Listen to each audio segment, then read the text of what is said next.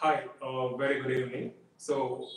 This virtual classroom session will focus on the topic I-bar removable partial denture. So, initially, we'll try to compare this I-bar removable partial denture with the conventional removable partial denture, and let's try to find out the differences between the two. And later on, we'll go into details of various design concepts in I-bar removable partial denture.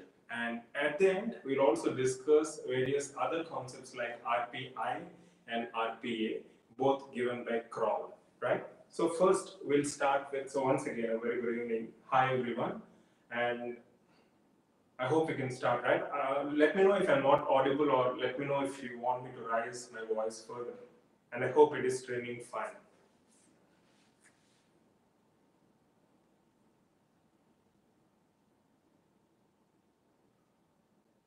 Yeah, fine. Okay, fine then. So we have this concept of I-bar removable partial denture, and the name of the scientist who has introduced this design is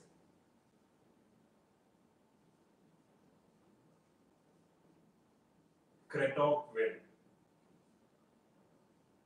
So Kretochvil has introduced this design of I-bar removable partial denture. So what is this I-bar? So what kind of retainer is it, and in what way is it different from the conventional removable partial denture? So first, let's compare, as I said, this I-bar removable partial denture with that of a conventional removable partial denture.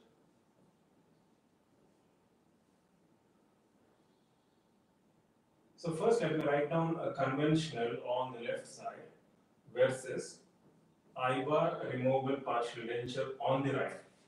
So coming to a rest placement.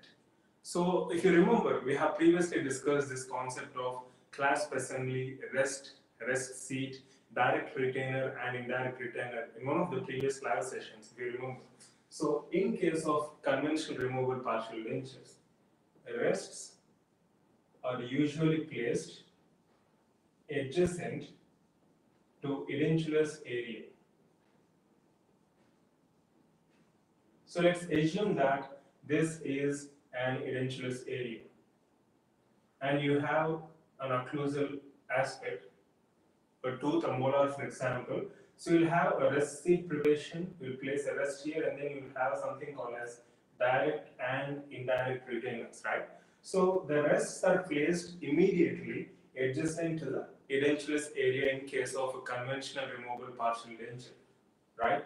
Take for example distal extensional partial denture. So in case of I-bar, we prefer a mesial rest over a distal rest.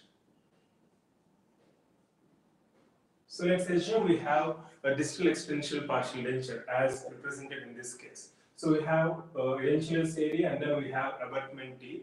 And if you observe, the green one represents the rest, the blue one represents the proximal plate, and red one represents I-bar, RPI, rest, proximal plate, and I-bar. So as you can see here, the rest is placed away from the edentulous area. It's not placed here as we see in a conventional design. Instead, a rest is placed on the opposite side away from the edentulous area.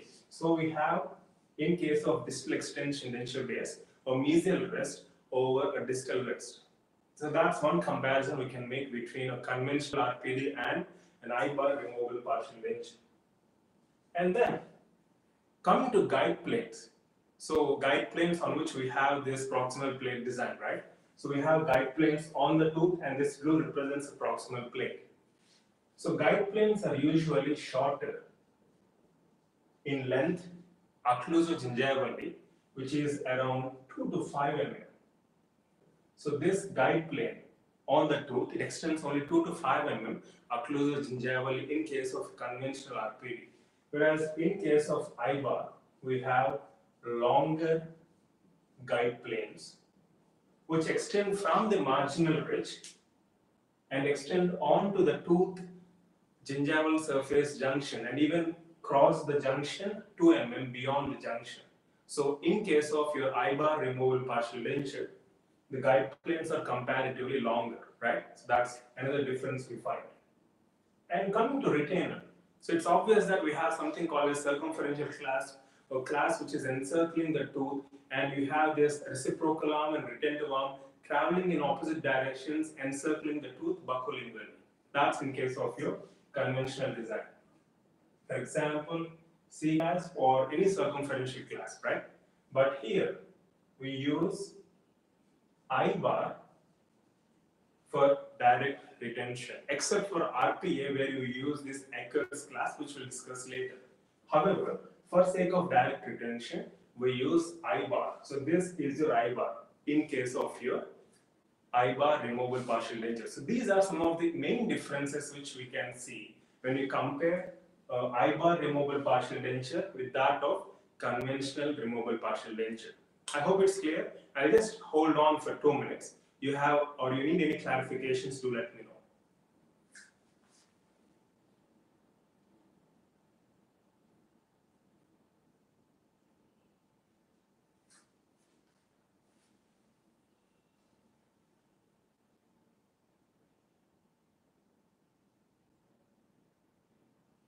Yeah. Hi.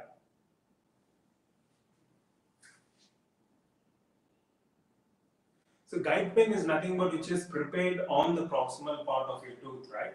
So guide plane is something which is present on the proximal aspect of your tooth, whereas proximal plane is a processes which we design in order to place it along the guide plane. So guide plane, it is shorter in case of your conventional RPD, where the guide plane extends only from this aspect to this aspect. Now let me just draw it again. So we have this abutment tooth, assume.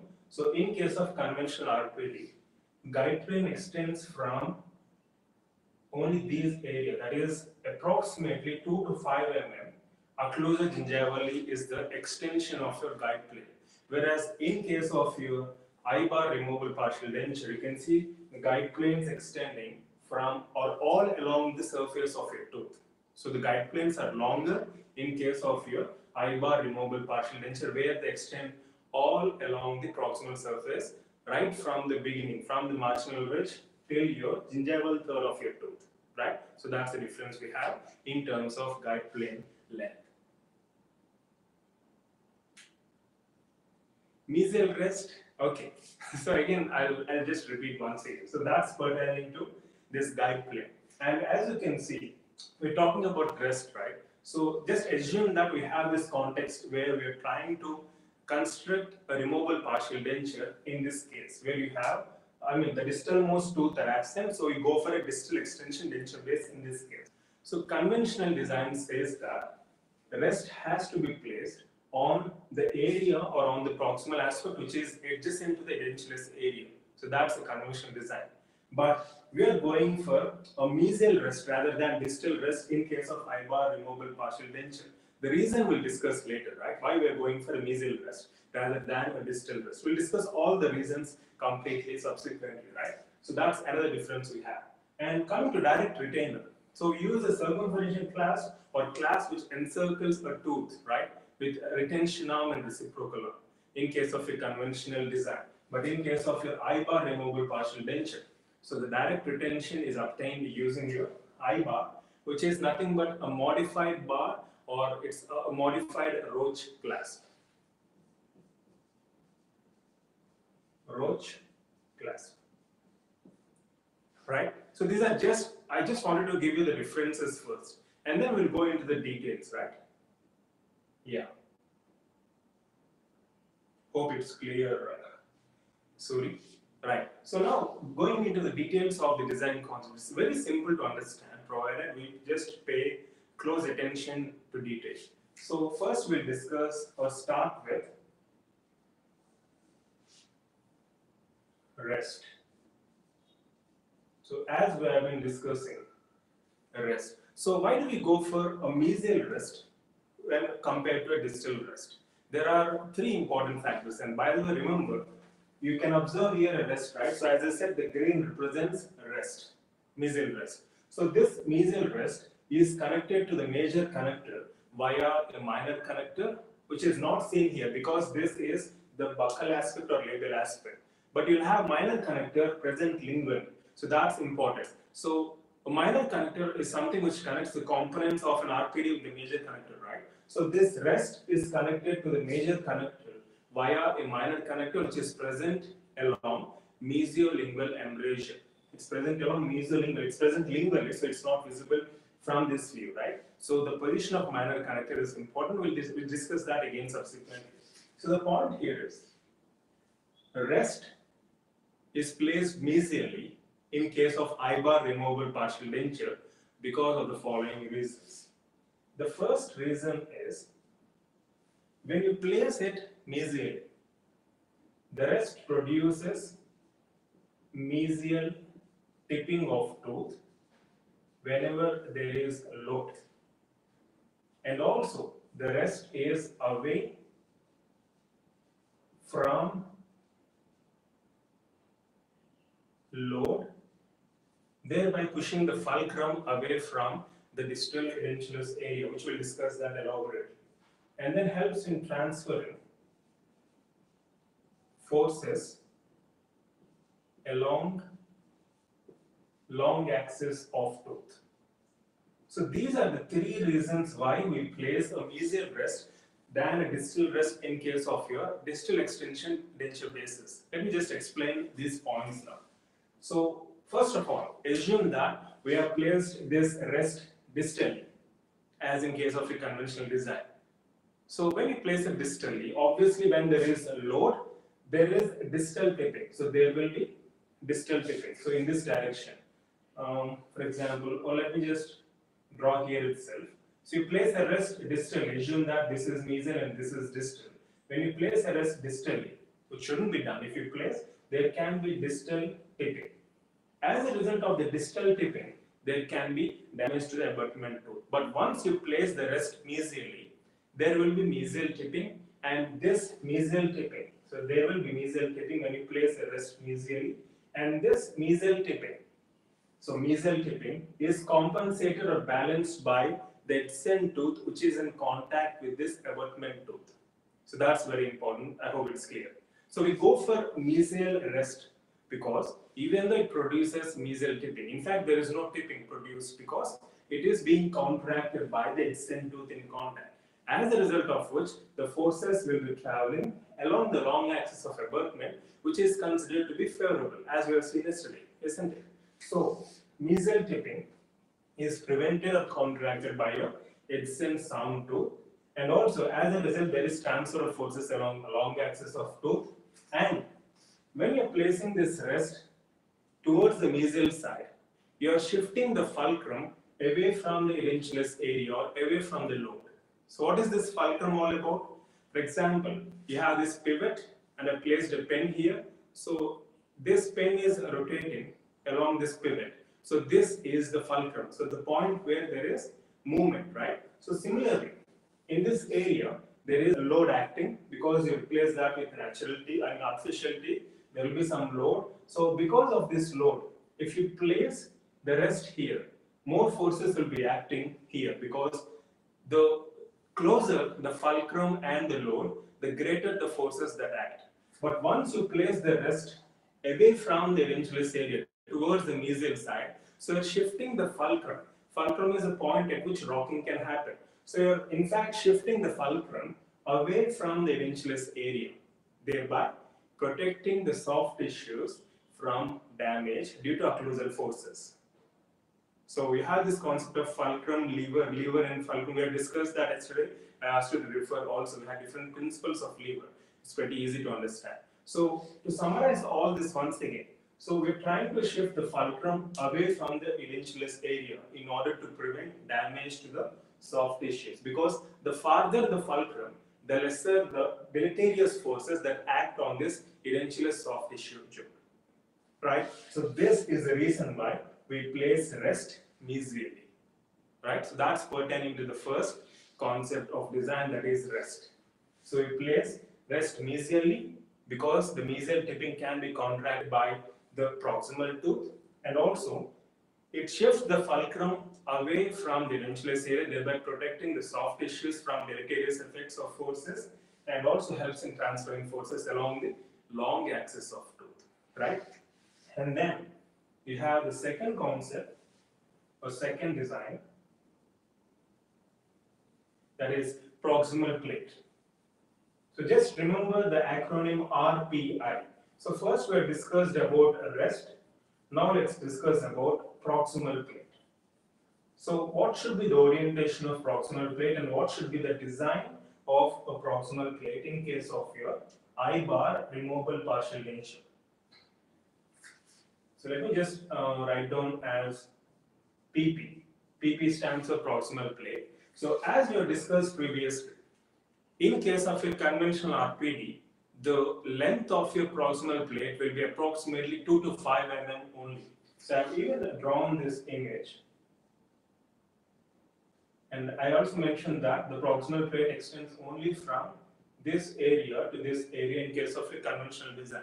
But in case of your I-bar removable partial denture, the proximal plate extends from the marginal ridge and even extends onto the tooth tissue surface and extends 2 mm onto the tissue surface or onto the attached gingiva. So in case of your I-bar removable partial denture, the proximal plate extends from the marginal ridge. Let me just write down here so that you can even note down these points.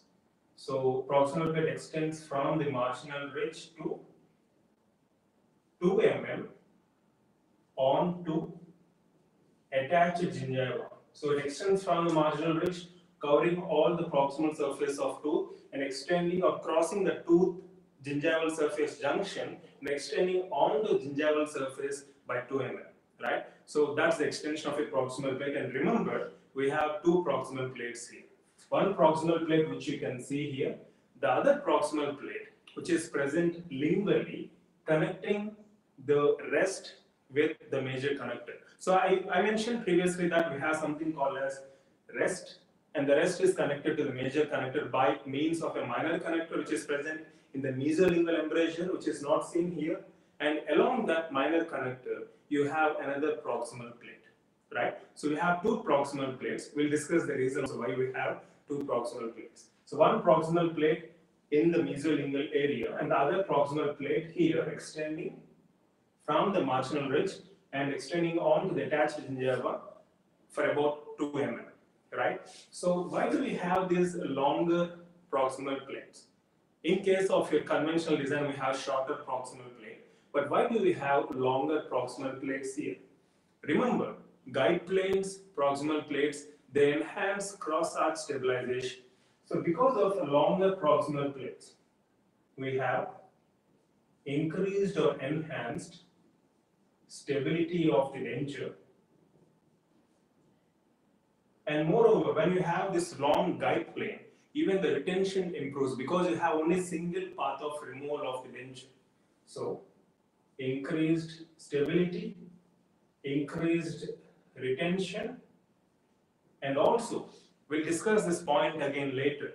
Whenever this I-bar gets engaged into the undercut which is present here, so this I-bar is nothing but your primary retention, right? It helps or it provides primary retention. So whenever this I-bar is engaged onto the buccal aspect, then this is reciprocated by the proximal plate is present distally. So this proximal plate also helps in not only increase stability and retention, but also helps in reciprocation.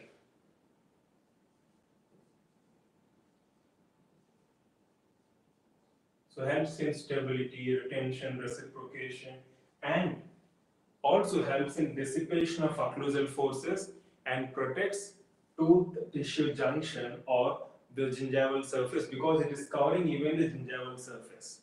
So these are some of the advantages we have with a longer proximal plate or a longer guide plane, right? I hope it's clear. Okay?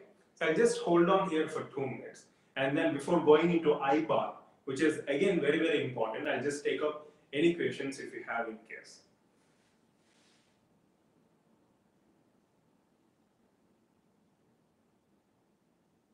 Hi Sanchita, you can just mail such questions, right, which is out of context. You can just drop a mail, I'll definitely reply.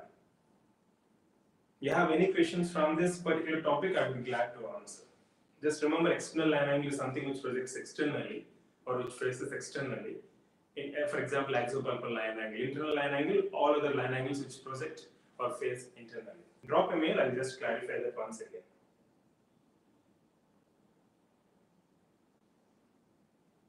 Yeah, hi. So I hope it's clear. Yeah, reciprocation. It's anyways, I'll just explain that again, Komal, while going through I-bar. So this proximal plate, which is present on distal side, helps in reciprocation. So when do you need reciprocation? When you have one force coming, you should have another force acting in opposite direction. So that's called as reciprocation, right? So I-bar helps in primary retention. So when you have this retention arm, you should even have a reciprocal arm to counter the forces or to have a support to the processes or abutmenting. So this I-bar helps in providing retention, primary retention, and reciprocation is provided by your distally placed proximal plate. Because your I-bar, when it gets engaged mesially, whenever there are occlusal forces. So whenever there are any occlusal forces, the I-bar gets engaged mesially, providing retention, and at the same time, the tooth is prevented from drifting distally by the action of this proximal plate which is present distally. So it helps in reciprocation or countering the primary retention. I hope it's clear, right? Anyways, we'll just go into detail when we're discussing I-bar.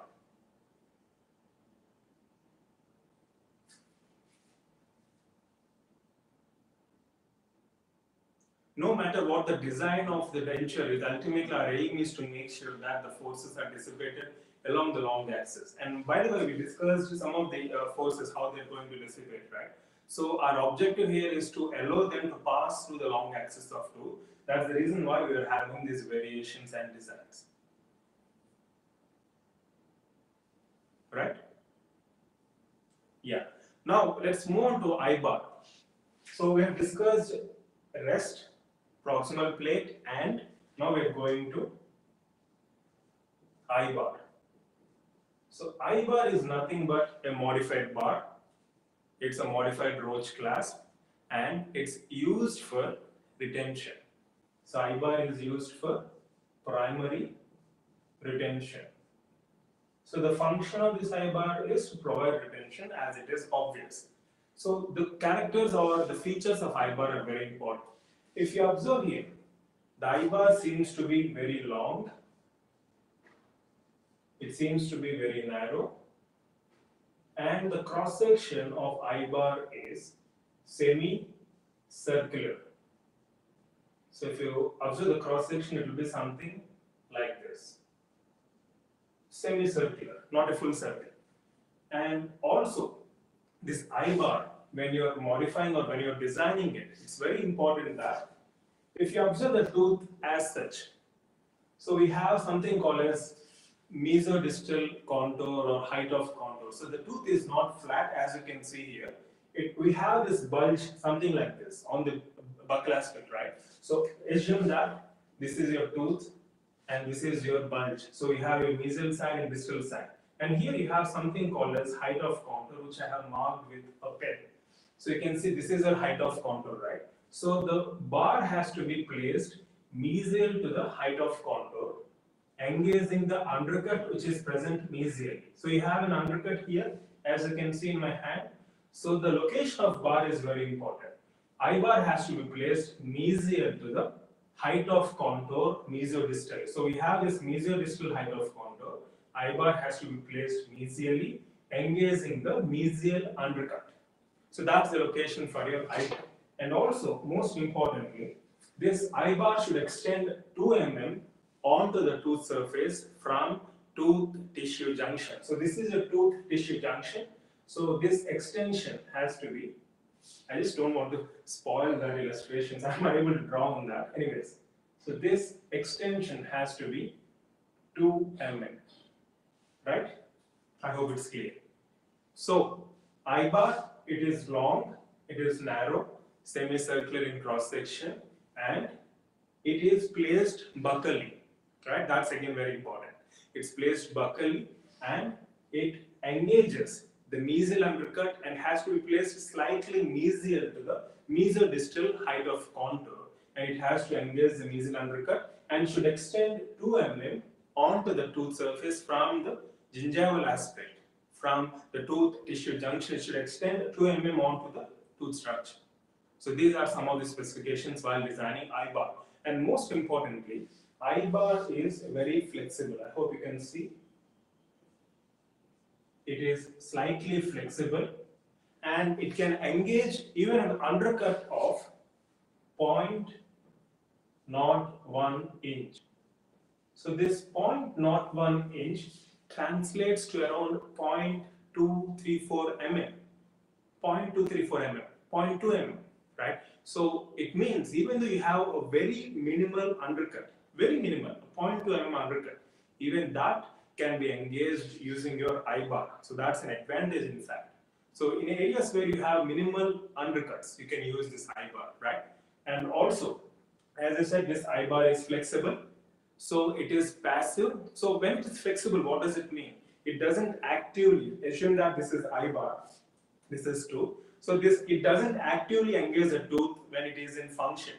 So it is passive in relation to the abutment tooth and becomes active only when there is some load, because the tip is flexible. So it can engage the mesial undercut whenever there is some load acting on the RPD, right? As a result of which, the abutment tooth has no abnormal forces acting on it because of this I-bar. Because I-bar is flexible, its relation to tooth is very much passive and it doesn't cause deleterious forces acting onto this abutment. So these are some of the advantages we have with I-bar, and most importantly, it can be used even to engage an undercut 0.01 inch, which translates to 0.234 mm exactly. And even most important is the fact that, why do you think they have introduced this concept of RPI or I-bar, especially by Kretov-Kill? So we have this name of the scientist Kretov-Kill and Kroll, who later introduced this concept of RPA and RPA.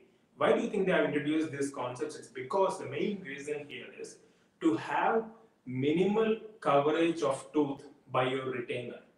Because conventional clasps and all, if you observe, they're much more bulky. You have a rest, you have a primary retentive arm, a reciprocal arm, so it's very much bulky, which covers almost most part of your tooth, making oral hygiene a problem or a challenge and making aesthetics very poor. So to overcome that, we have this concept where there is minimal coverage of tooth as well as tissue.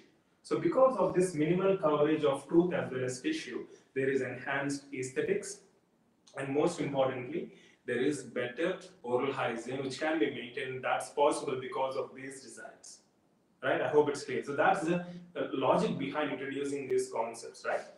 And so this completes our I-bar and its advantages. So I hope it's clear. We still have some design modifications which we'll discuss in another 2 minutes. And if you have any questions, just let me know.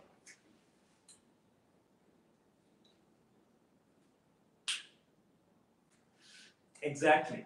I-bar is a retentive arm. It retains the processes. It retains the processes by engaging the mesial undercut on the buccal surface.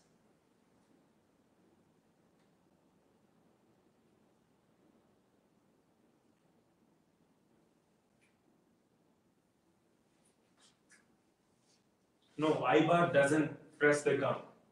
It doesn't come in contact with the soft tissues. Regina?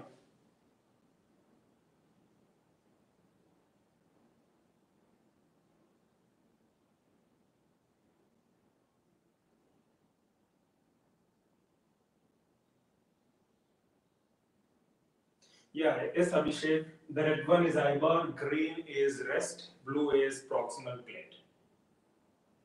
Don't worry, anyways, I'll summarize at the end of the session.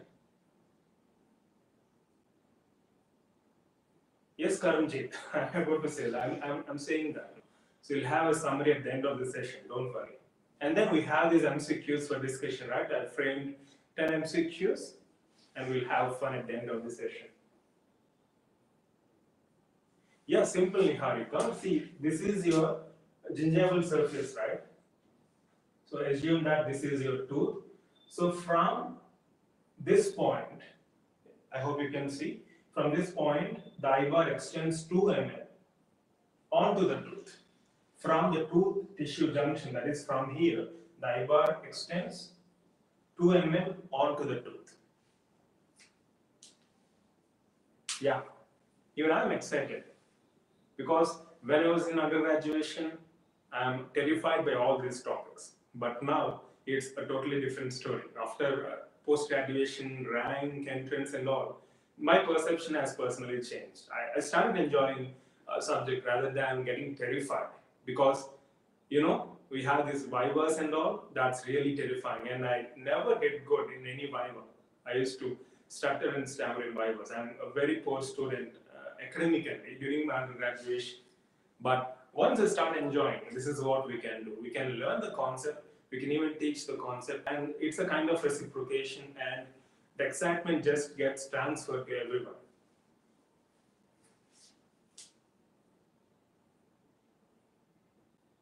Yeah, Preeti, I restricted myself to this picture, right? So we'll be discussing this RPI. So again, place religion here. We'll discuss that next. Yeah, exactly.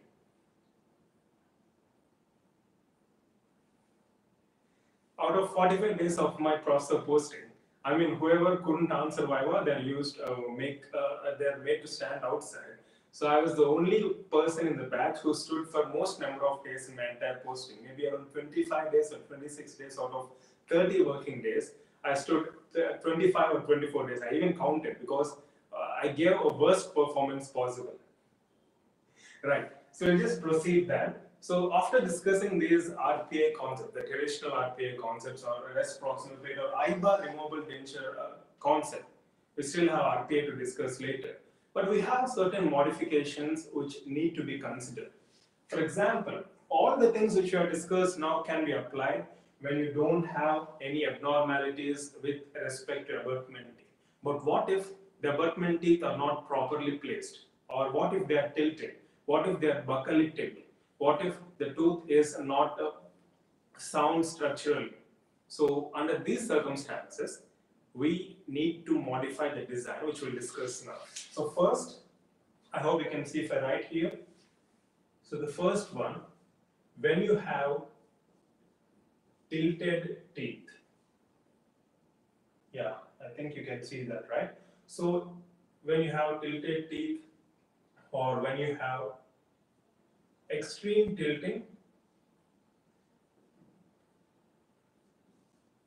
or when you have a buccal tipping, we're talking about tilting or tipping of your abutment teeth. Or because after all these concepts are being applied to your abutment teeth, isn't it? The design concepts and all. And what if the buccal undercut is absent? What if there is high frenal attachment? What if there is no adequate attached gingiva?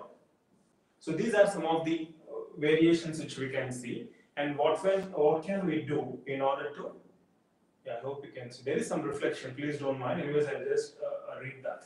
So in this context, so what kind of design modifications do we incorporate in the existing concept of design? So in case of tilted teeth, we can go for, let me just use a different color pen.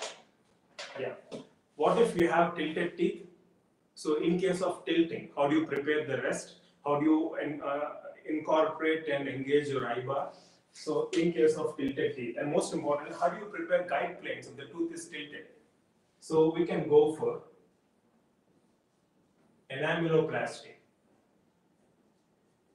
So enamelloplasty, and we can modify the contour of a tooth, and then we can go ahead with guide plane preparation and the rest of the design concepts as usual.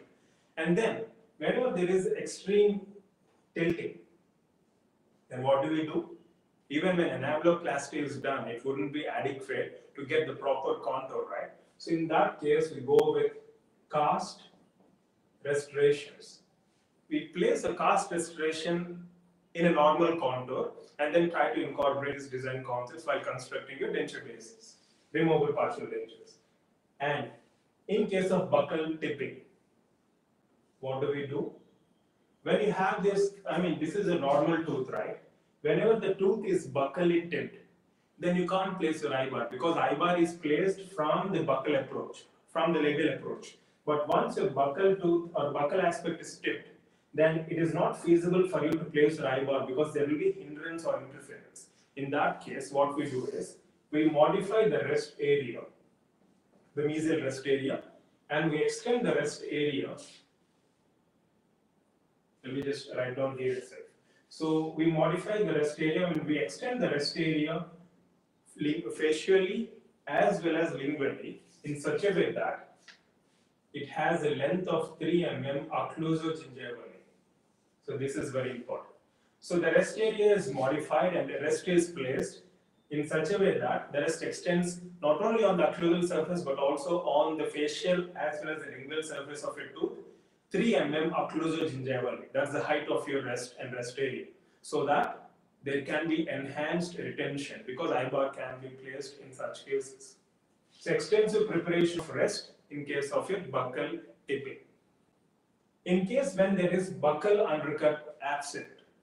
So for example, the concept of eye bar works only when you have this mesial undercut on the buccal aspect, right? So what if the undercut is absent there? So we do enameloplasty and that is called as dimpling. D-I-M-P-L-I-N-G. Dimple.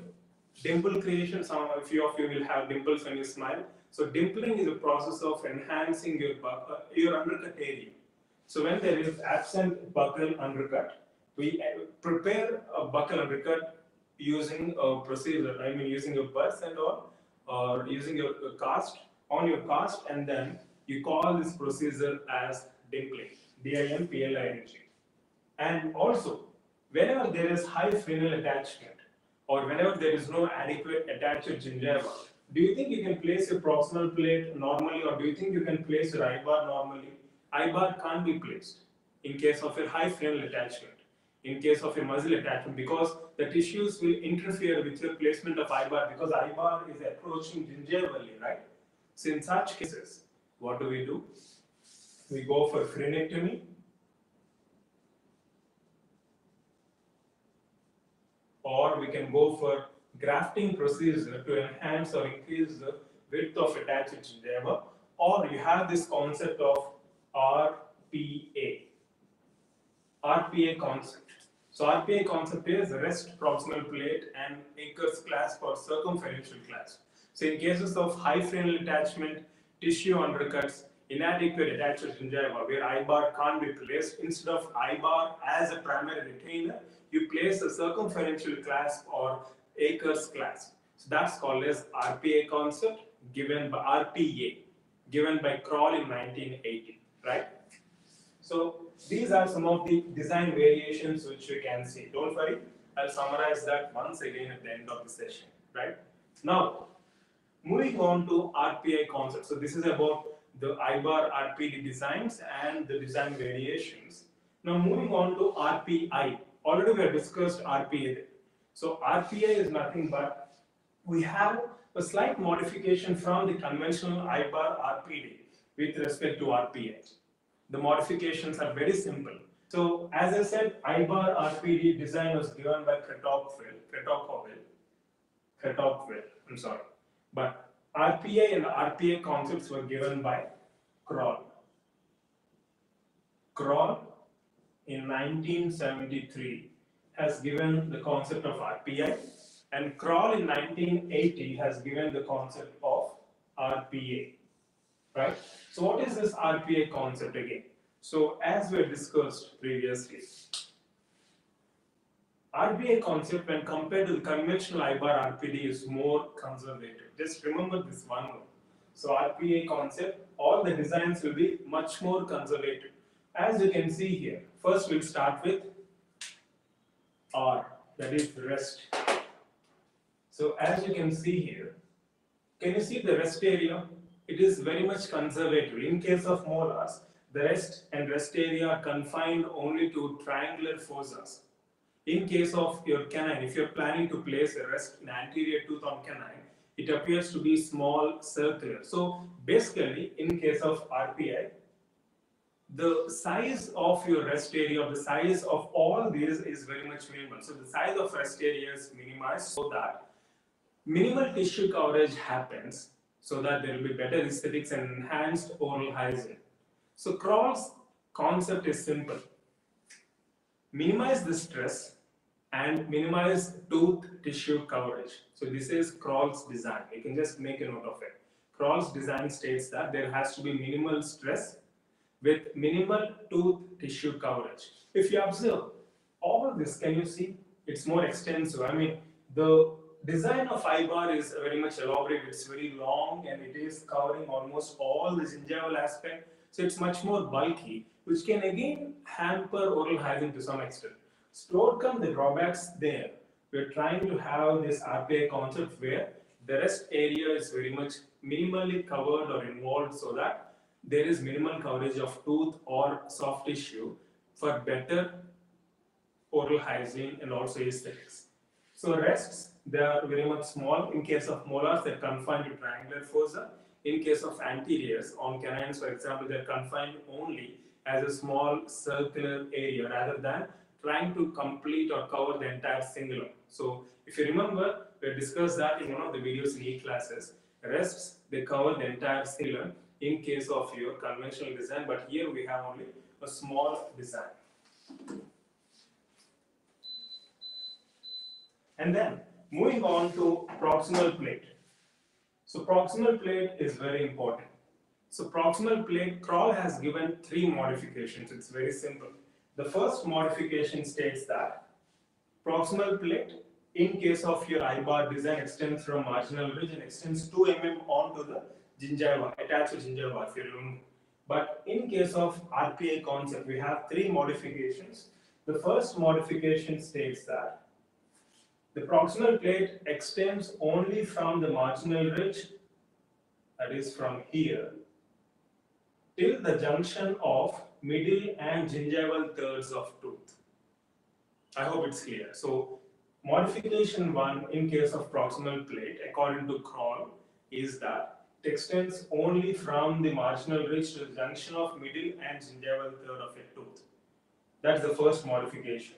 Or you can have another design modification wherein the proximal plate extends from the marginal ridge to the tooth tissue junction, something like this. Let me just draw with the red pen itself.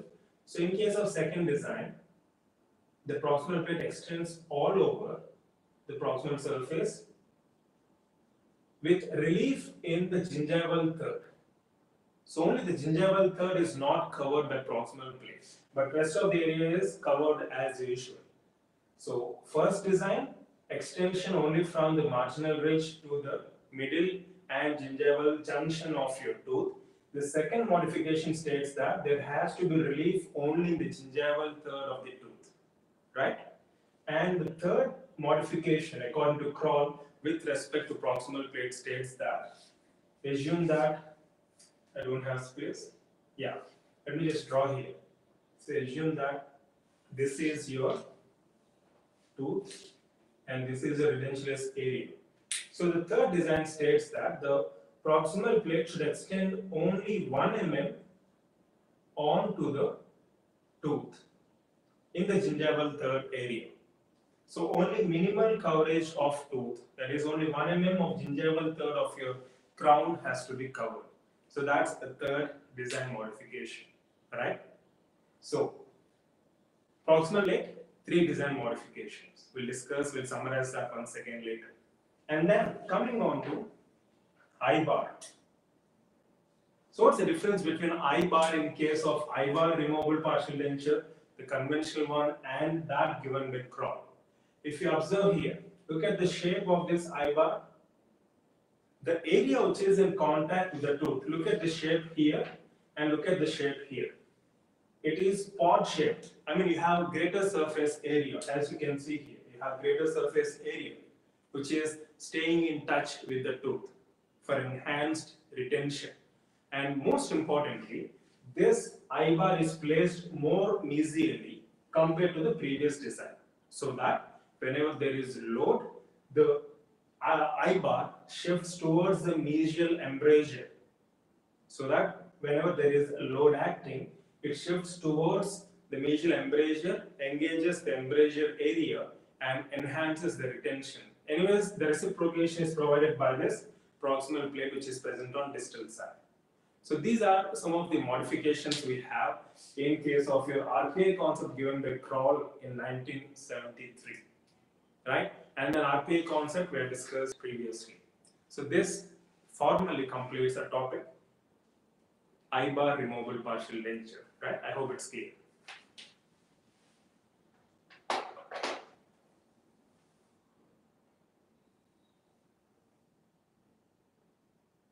Yeah, sure, Bernice. That would be my pleasure.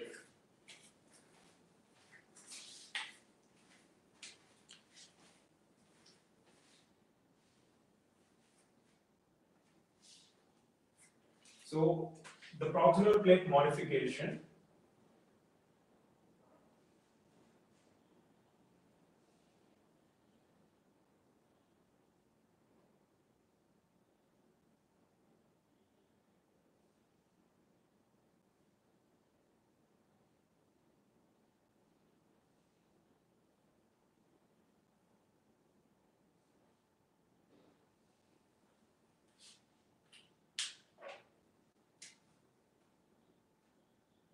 so in case of modification 1,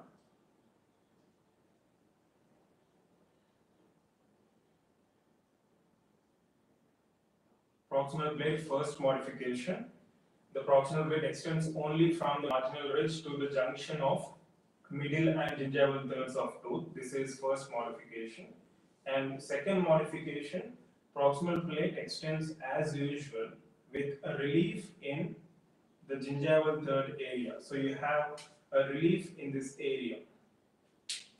And the third design states that only 1 mm of the gingival third of your tooth has to be covered by the proximal plate. I hope it's visible for you. Right.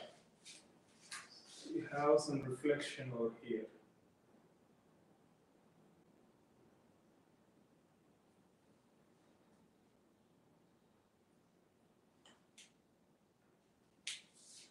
Yeah, sorry.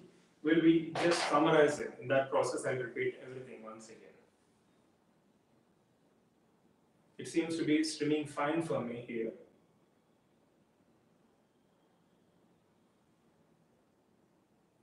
What is that, Preeti? Buccal undercut excessive. Can you please elaborate? I mean, in the modification, I said when the buccal undercut is minimal or absent, we go for this timpling.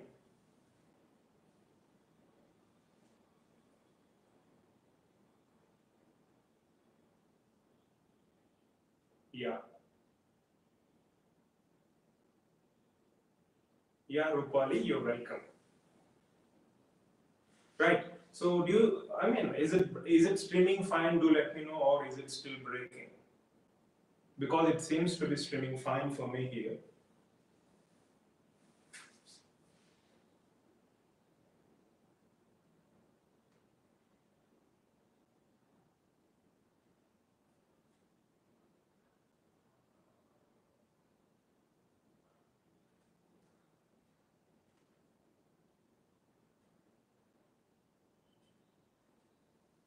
Okay. Right. So do you want me to summarize?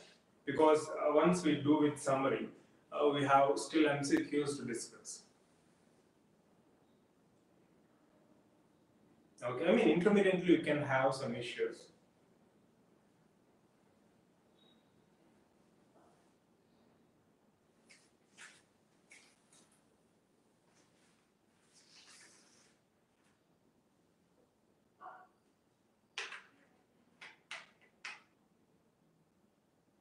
I mean if it's breaking, restart your app or you can restart your web page.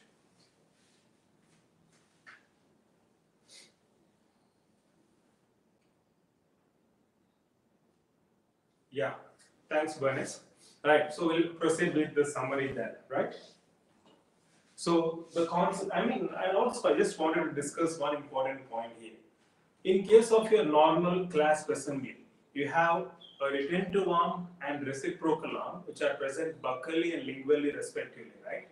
But in case of your I bar, so in case of your normal design, you have retention or reciprocation acting buccolingual direction. But here, if you observe, the retention is towards the mesial side and the reciprocation is towards the distal side.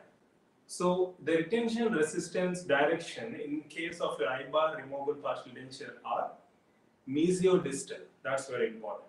It's mesiodistal in direction here compared to the buccolingual direction in case of a conventional design, which is another difference which we can note down here, right? So because of this mesiodistal retention reciprocation, it's possible to have this kind of design, right?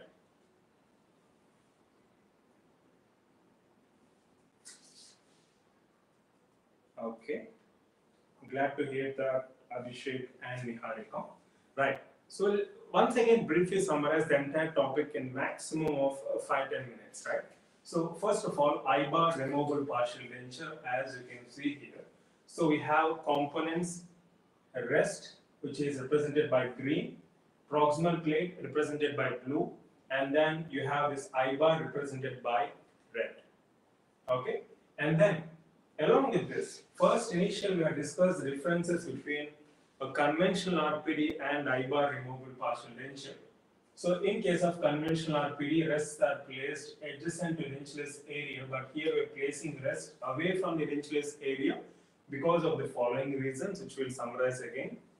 So we have a mesial rest in case of a distal extension partial denture in case of your I-bar design.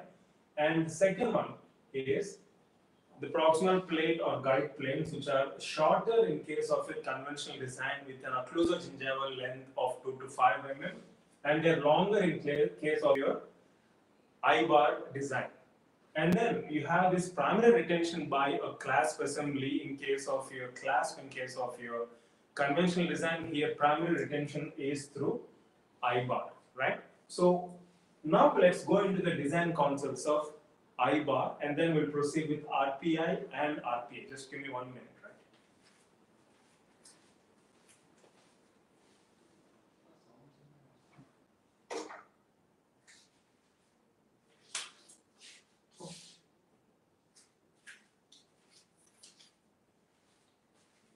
Right. So now, just give me 1 second. I'm sorry.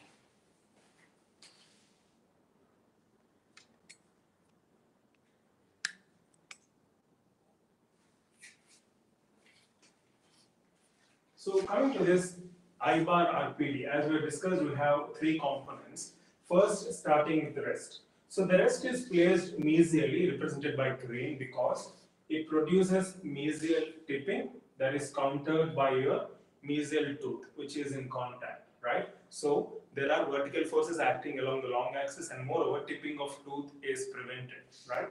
And also, because you're placing this rest towards the mesial side, we're in fact pushing the fulcrum away from the load. So the tissues are prevented from acting upon by deleterious forces, right? So we're shifting the fulcrum away from the load in case of this design where you're placing your rest away, that is towards the mesial side but not towards the distal side. So these are the reasons why we place a rest mesially but not distally in case of your distal extension denture bases. We have taken distal extension denture base as a model to explain this RPA concept.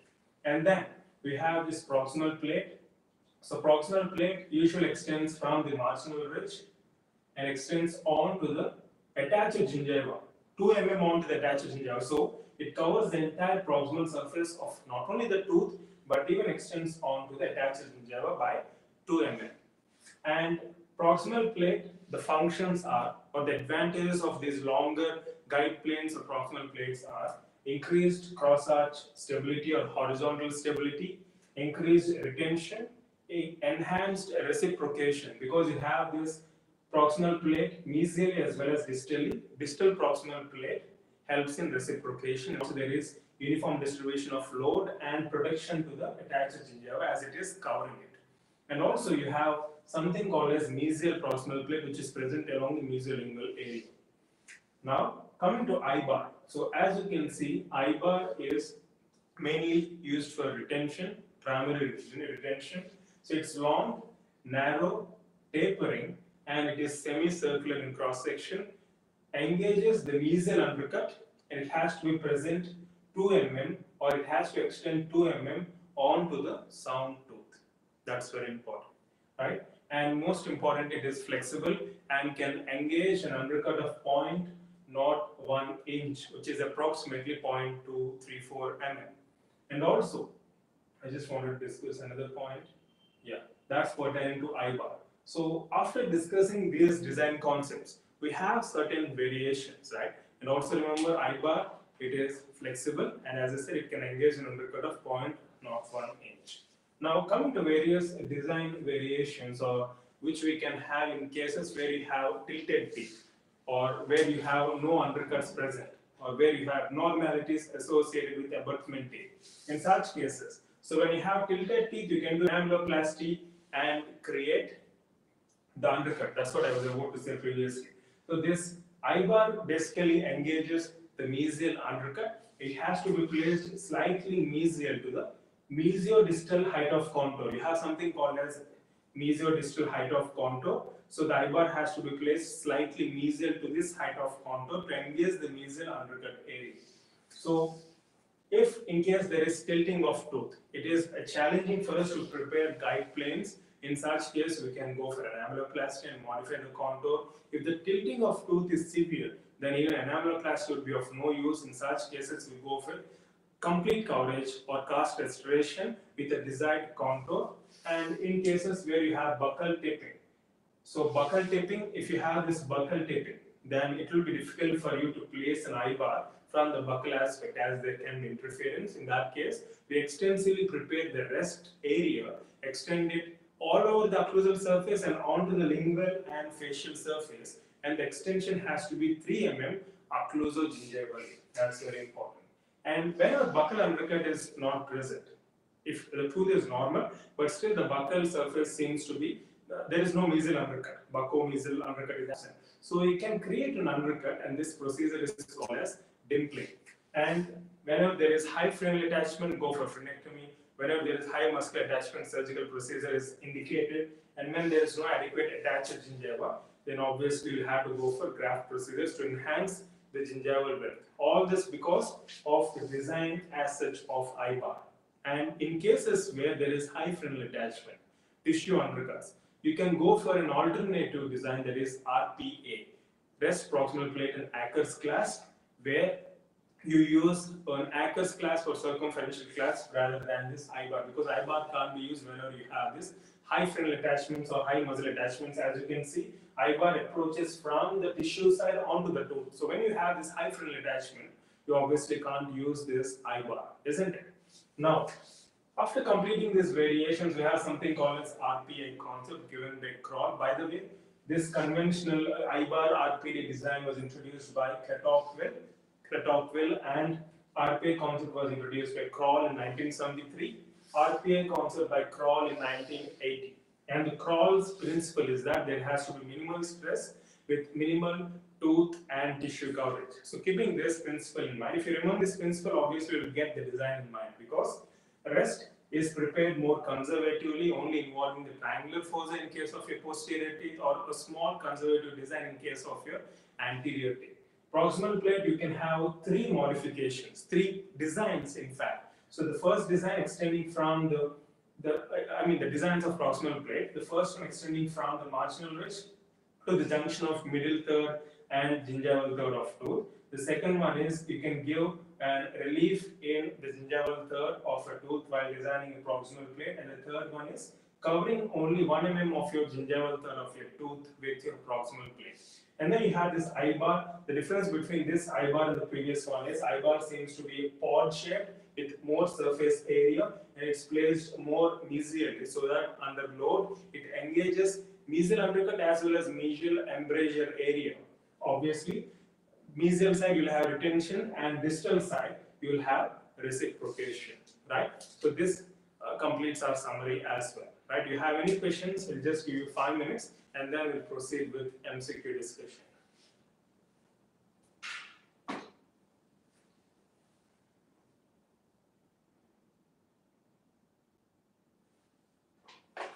Yeah, in case of buccal tipping, I mean it's mentioned just this way. So in case when the tooth is tipped buccally, then you prepare a rest area occlusally and also extend that rest labially 3 mm and also lingually 3 mm. So that's the modification given in case of buccal tipping. There is extensive preparation of your rest area occlusally, buccally and lingually so that it not only helps in it also enhances the retention because eye bar can't be placed in such cases.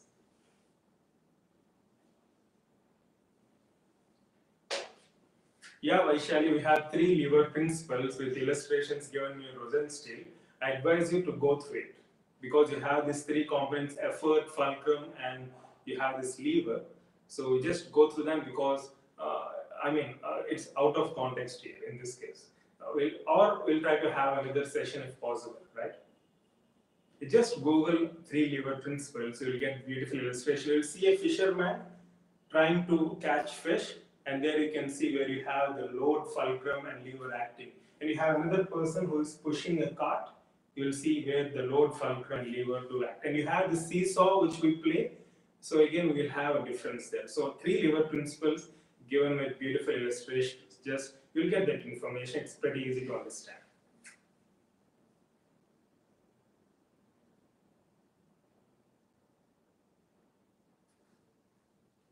I-bar in RPI, it's pod-shaped and it has to be placed more mesially. Pod-shaped to increase the contact with tooth for better retention and placed more mesially so that it even involves or engages the mesial embrasive area.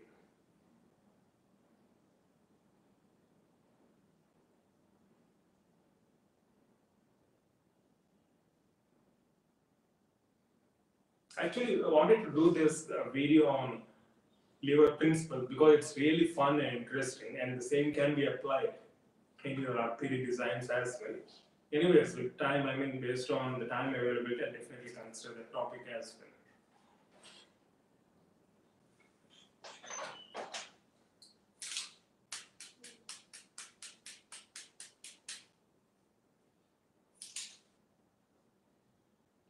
Right. So let's have questions then. Is it fine?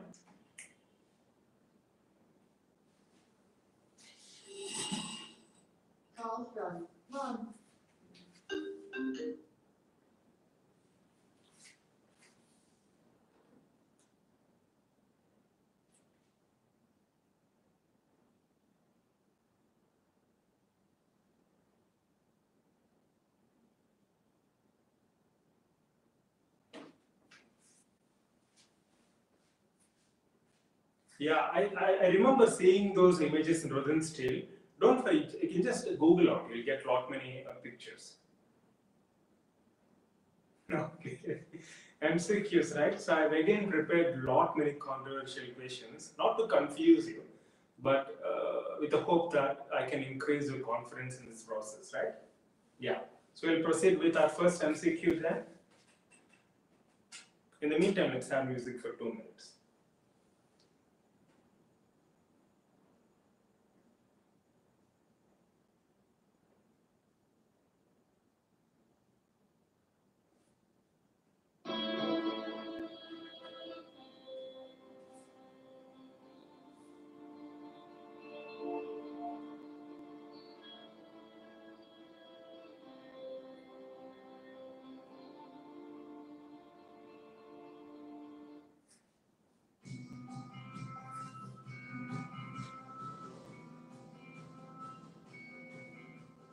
Yeah, Vaishali, you're welcome.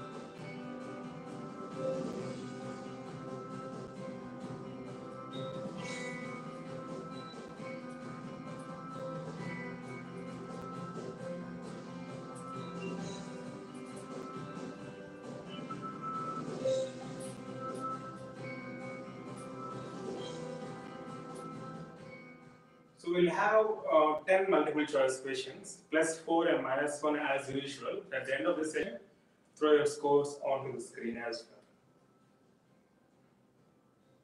So you have your first question. I-bar RPD design is given by Kroll, Divan, Kretocqueville, Boucher.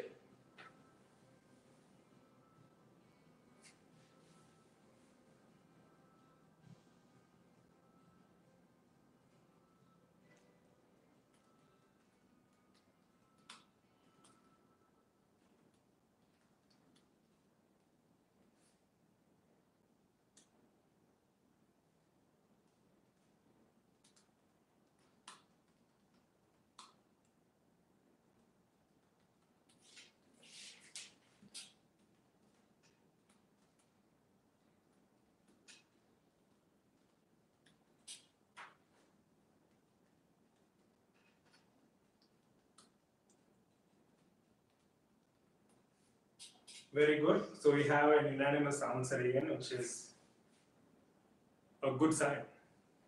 So Kretocqueville has given this design of I-bar RPD. So option C is the right answer. Now moving on to the next question. Components of I-bar include all except option A, I-bar retainer, option B, mesial rest, option C, proximal plate with a short guide planes, option D, none.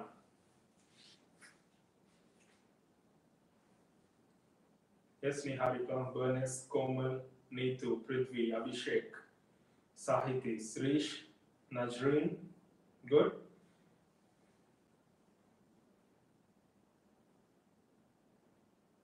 Yes, Suri. Suri says D. Yes, Anu. Yes, Regina.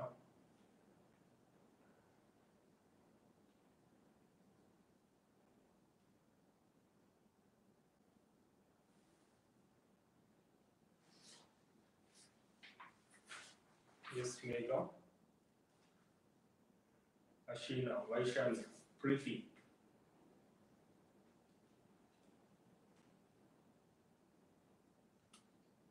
Yes. So components of I-bar include all except. So proximal plate with short guide planes is the right answer because we have proximal plate longer guide planes, isn't it? So option C is appropriate answer. So proximal plate with short guide plate. It's not short, it has to be long. So we've seen that here, right? I hope it's clear, Suri and Preeti. So next we have assertion and reason.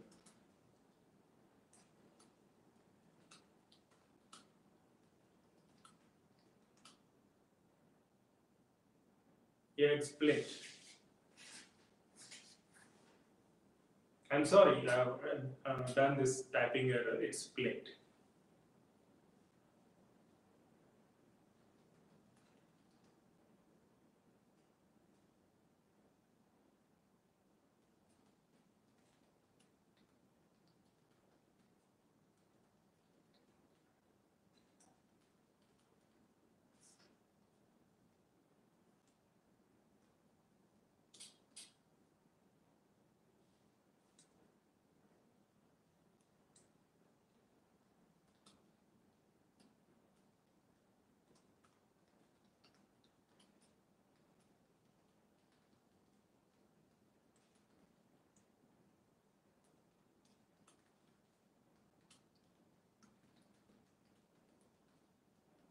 Okay, here you have the third question, assertion. In distal extension denture basis, distal occlusal rest is incorporated. Reason, this design allows shift in fulcrum line more anteriorly, thereby protecting soft tissues. So let me know which statement is correct, and also let me know if the reason is justifying assertion.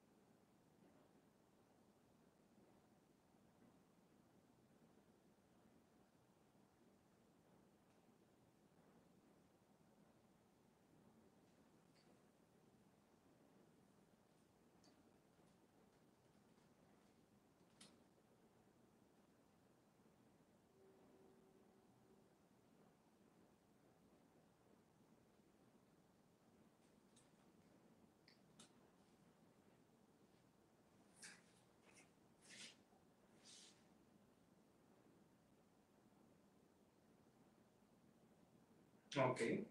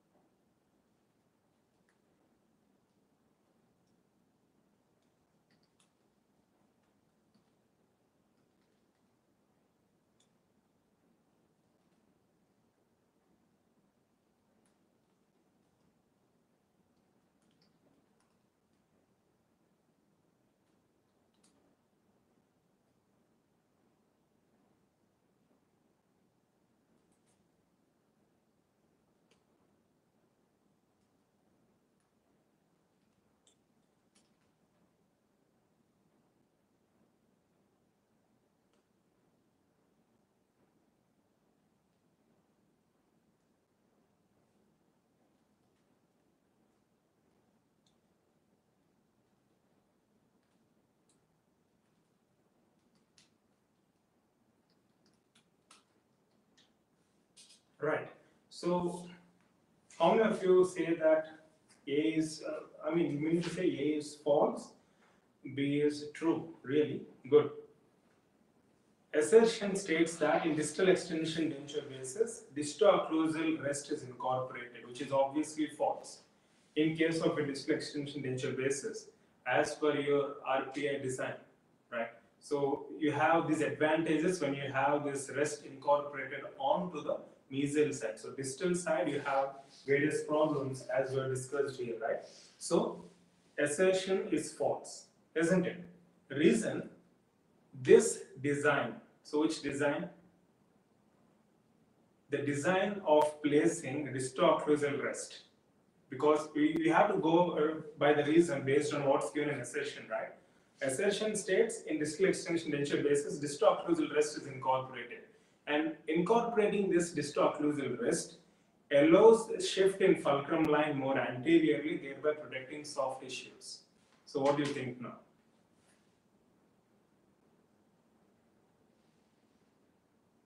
Niharika, you're smart, right?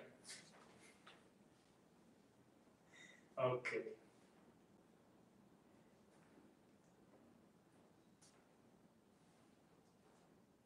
Both statements are false. We're talking about the design where you're placing a disto-occlusal rest in this context. So obviously, disto-occlusal rest is not going to push your fulcrum line anteriorly. It's your mesio-occlusal rest, right? Exactly. So both the statements are false. Note down your marks, okay?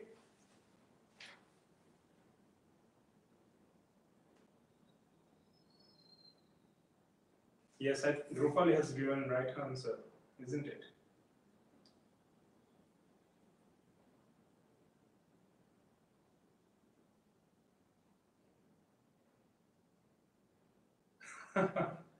Okay, come on. And me too also? Okay, good. Okay, now let's have another controversial question. Not controversial, but straightforward. So, fourth question. I hope it's clear. The third one. The fourth one. Proximal plate in conventional design and I-bar RPD extends. Option A. Marginal ridge to 2 mm on attached gingiva and 2 to 5 mm occlusal gingivally. Option B. 2 to 5 mm occlusal gingivally and marginal ridge to 2 mm on attached gingiva. Option C. 2 mm over attached gingiva. Option D. None of the above.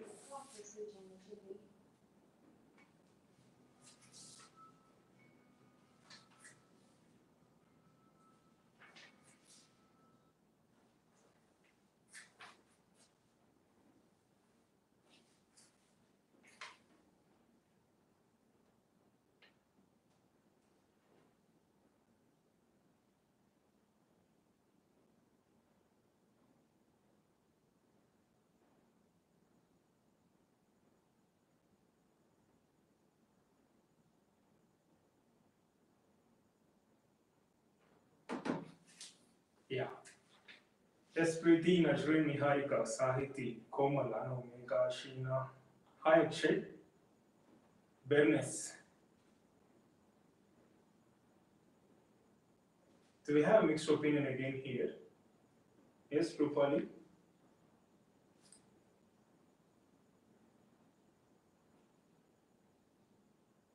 Yes, Srish. Neetu. Come on, okay, try answering that. We'll just proceed with the next question.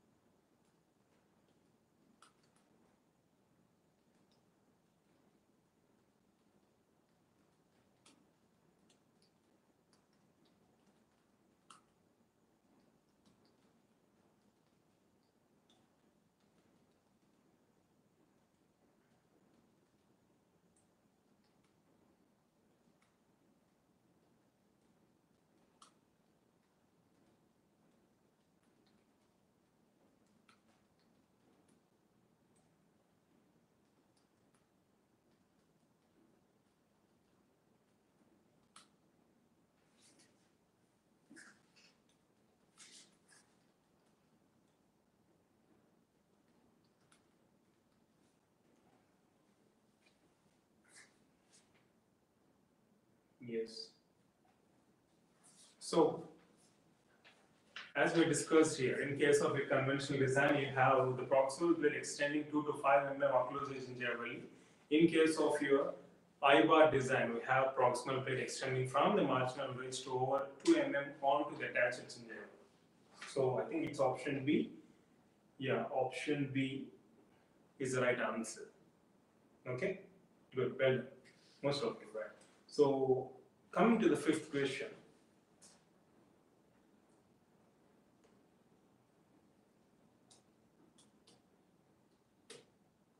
Statement 1 and 2. Statement 1 tells that the buccolingual width of proximal plate is determined by the proximal contour of tooth adjacent to edentulous space. Statement 2. Proximal plate is thinnest. It's not in, I'm sorry, it's is. Proximal plate is thinnest lingually and thickest buccally to allow proper placement of denture teeth. So which among the following statements are true? Or are both statements true or are they false?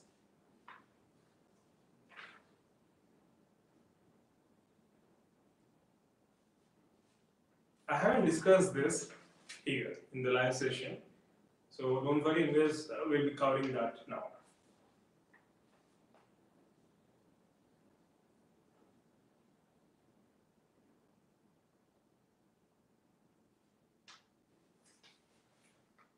Abhishek, the fourth question, I've done the options ulta. So the first one is wrong. First, read out the question first. The question states proximal plate in conventional design and I-bar is respectively. So first you have to answer conventional design and then you have to answer I-bar. So look at the options where you have answer for conventional design first, followed by an answer for I-bar. So obviously option B is appropriate. Option A is it's reverse to that of option B. It's completely false. That's why in options, if you observe, it's given. It's not given respectively. Okay, I should have added that respectively part. I mean, I should have added respectively in each option, then it would have made more sense.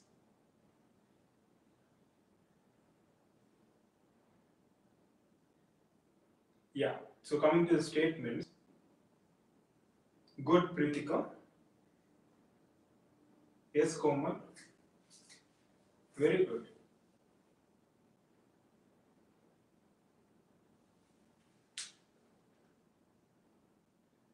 I mean, it's a difficult question, I do agree. Don't choose the option of not attempting, okay? I want you to answer. Let that be wrong, I want you to answer.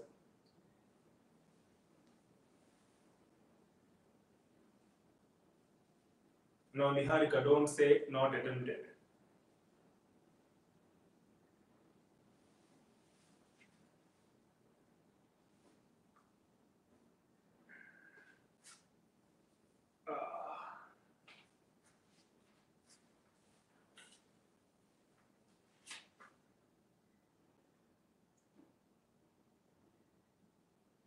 Okay, now let me get back to the question once again.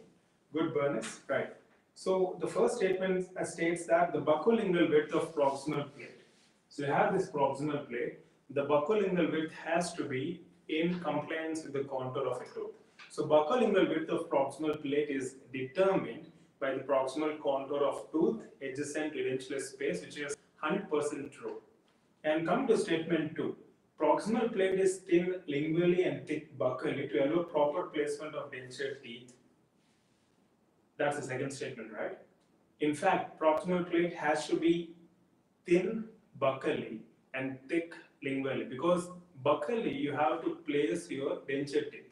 So to allow space or room for your denture teeth, the proximal plate has to be thin buccally and thick lingually.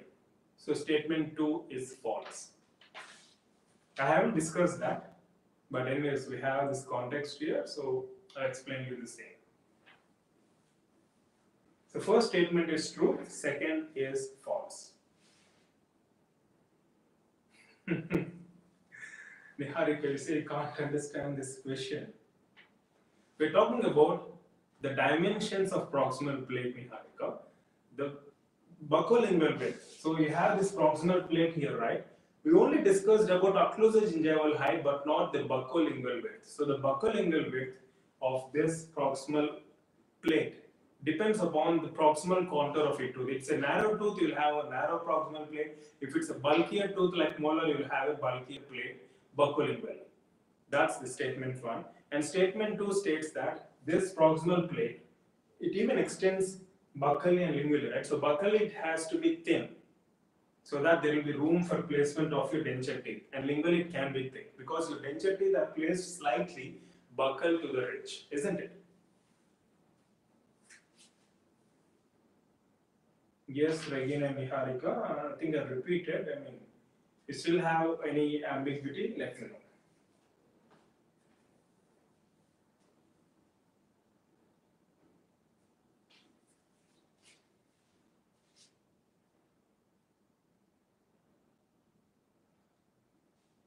Okay, is it clear? Do you want me to proceed with the next question?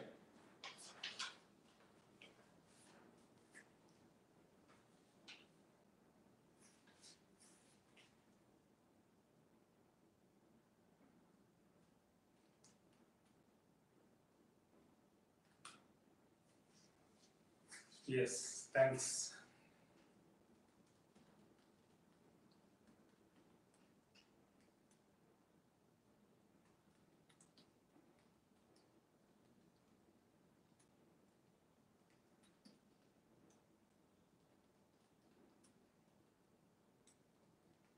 This question is going to be interesting. Let's see how many of you will hit the bullseye.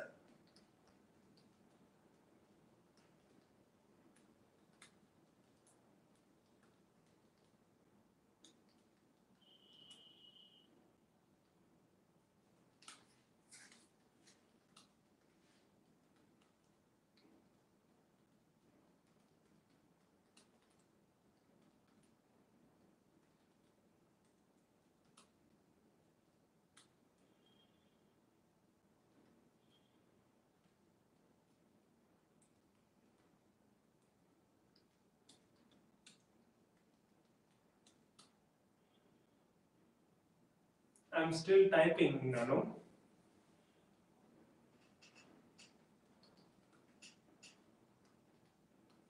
This poor guy takes a lot of time to type the entire question with options, and you smart people give a single letter answer, not even a single word answer, but you people are giving me single letter answer. So I feel really jealous about that.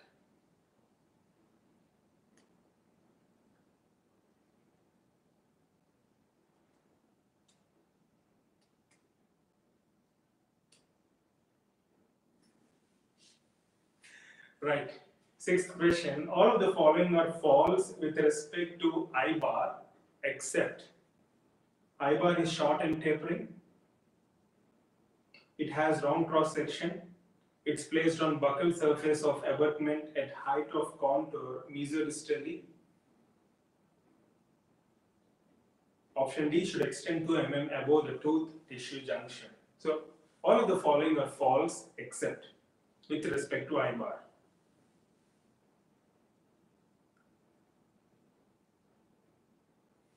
Komal, you have to read the question carefully.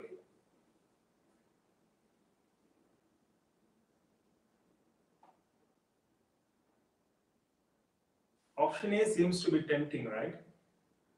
It's false except.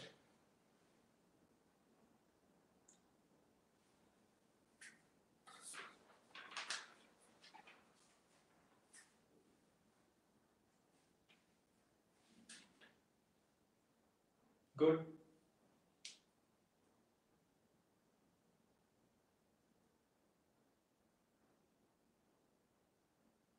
So all of the following are false statements except, so you need to find out the right statement or true statement with respect to I bar. So first option, I bar is short and tapering, it's wrong. It is long and tapering. Second statement, it has round cross section. No, it has semicircular cross section. Third, placed on buccal surface of abutment at height of contour mesodistally. As you can see, that's the scenario here. D should extend 2 mm above the tooth tissue junction.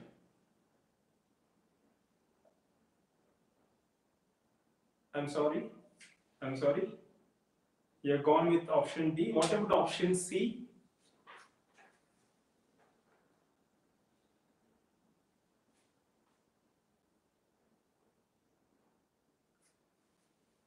It's clear, right? So it's placed mesial to the height of contour, but not at the height of contour. So option C is also a false statement. Option D, it should extend 2 mm onto the tooth from the tooth tissue junction. So option D is the right option. Okay? Yes, Ben, it's good. It's mesial to the, yeah, it's on mesial or mesial, slightly mesial to the height of contour. So option D is the right one. I hope it's clear, right? So A, B, C are false statements. Option D is the right statement. Right. So we'll proceed with the seventh question.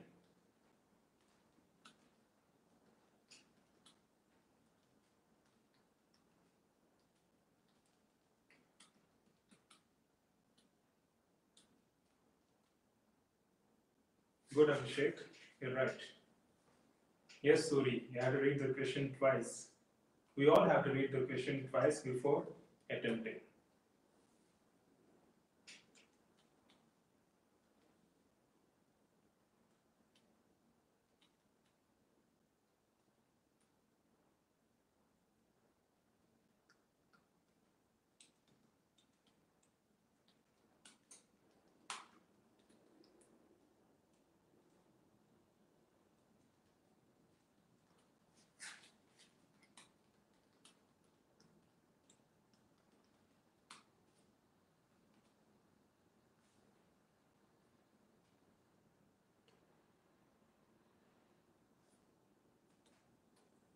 So we have your seventh question on screen.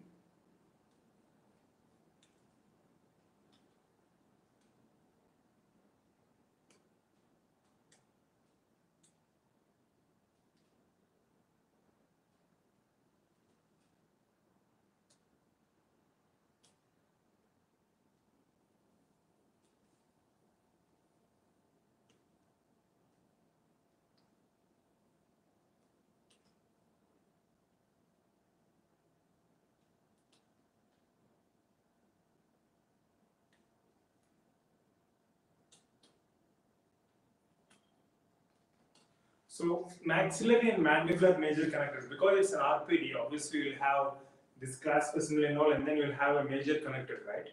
So maxillary and mandibular major connectors in I bar design RPD are placed 5 to 6 mm and 3 to 4 mm respectively away from the gingival margin, 3 to 4 mm and 5 to 6 mm respectively away from the gingival margin, 2 to 4 mm and 4 to 5 mm respectively. Option D, none.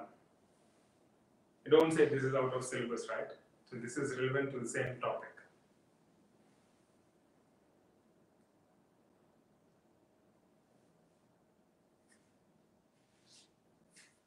Yes, Bernice, Rupali, good. Niharika, Prithvi, Abhishek, Komal, Ashwina, Prithika, Megha, right, Preeti. Suresh.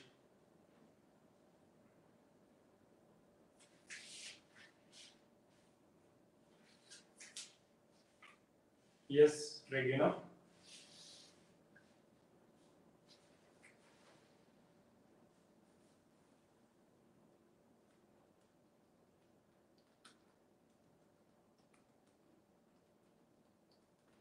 Yes, Sarthi.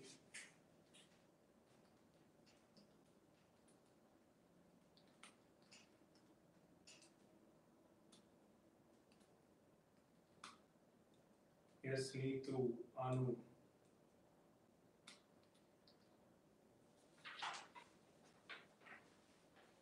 Right, so option A is the right answer. So, in case of your major connectors, we use anterior-posterior palatal strap as a maxillary major connector and a lingual bar as a mandibular major connector. And these should end 5 to 6 mm and 3 to 4 mm respectively from the gingival margin, right? So, this is very important. I hope it's clear. Option A is the right answer. Next question, 8th. Dimpling refers to preparing guide planes, preparing undercuts, both, none. So what does dimpling, D-I-M-P-L-I-N-G, dimpling refers to?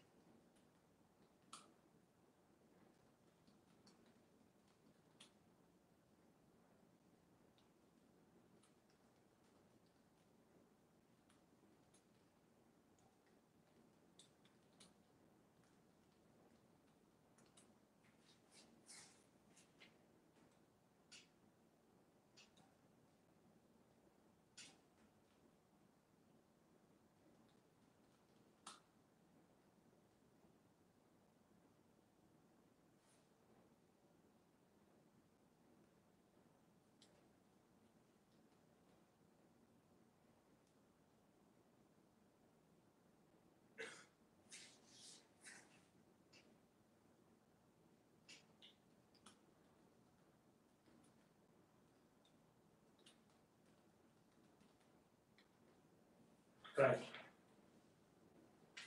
Benny says T, okay. Okay, right. Since it's a computer-based exam, you always have an option to change your answer, right? So dimpling refers to preparing undercuts. That's what we are discussed here, right? So in cases where you have buckle, lack of buckle undercuts, right? In that case, you can perform this dimpling, creation of undercut, right? Yeah. So option B is the right answer. Let's move on to the penultimate question now.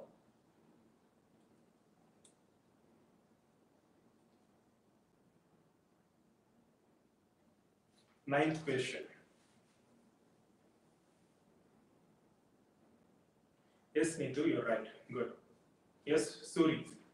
Ninth question. Which of the following represents the principle of Kroll's design? RPI and RPA concepts. Option A, stress control with minimal tooth and tissue coverage. Option B, stress control with maximum tooth coverage and no gingival coverage. Option C, no stress control with maximum tooth coverage and gingival coverage. Option D, none of the above. So that's the concept behind the Kroll's design, right? So there has to be stress control. Along with that, there has to be minimal coverage of tooth as well as tissue. So option A is the right answer. Good. Well done. We have an unanimous answer again. So finally, we'll have a 10th question, a final question for today, which is again matching.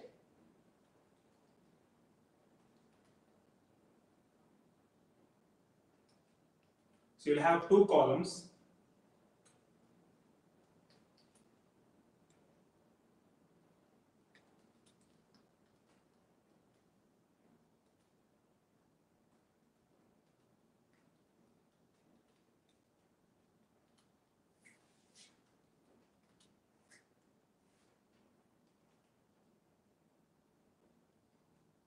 It's okay, Suri. You can just refresh your page again.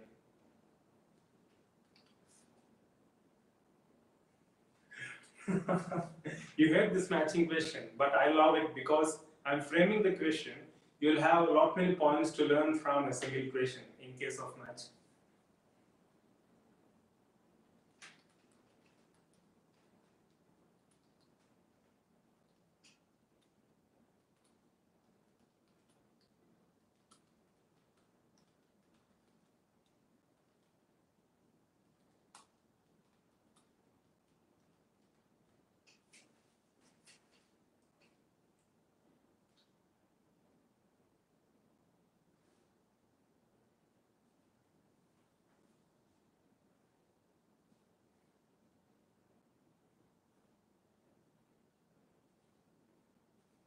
Okay.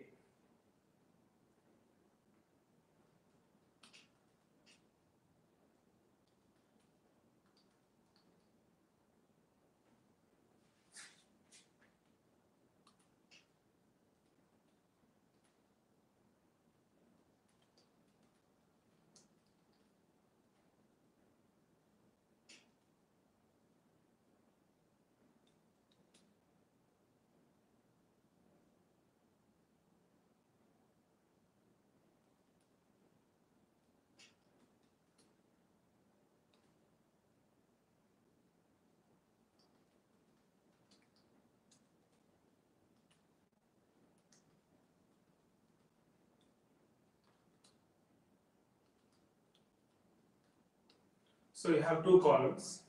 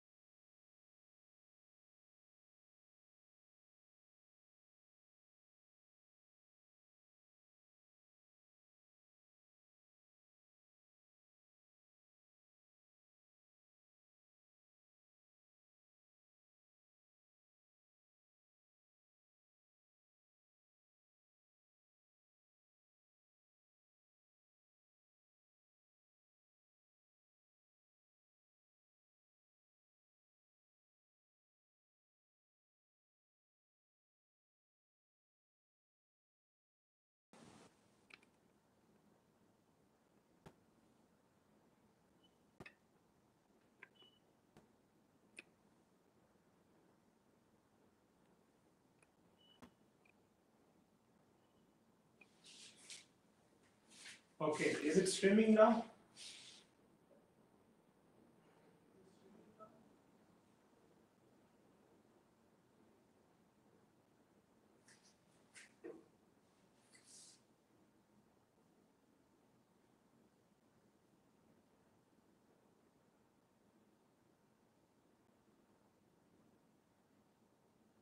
Okay, you can't see, but you can hear. Right, right. Yeah, it seems to be dark even for me. Okay, just give me 1 second.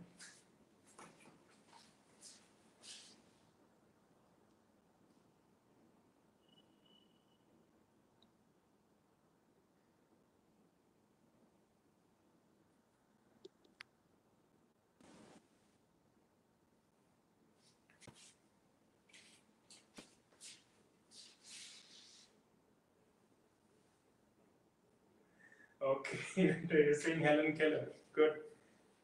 Okay, somehow it's not, I mean, there is no video, but I hope you can listen to what I'm saying, right? Am I audible?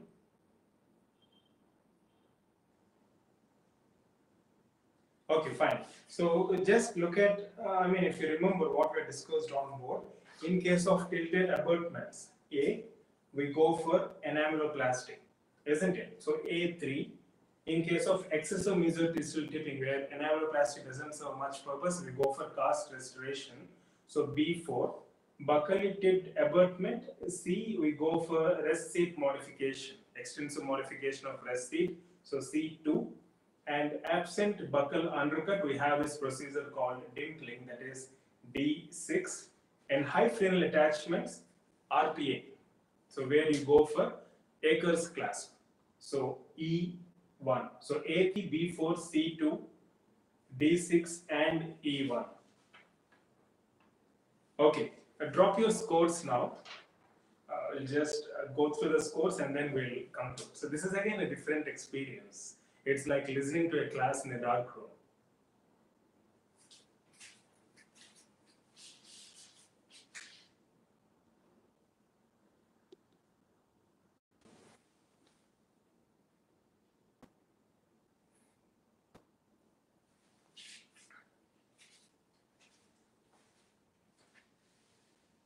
Okay.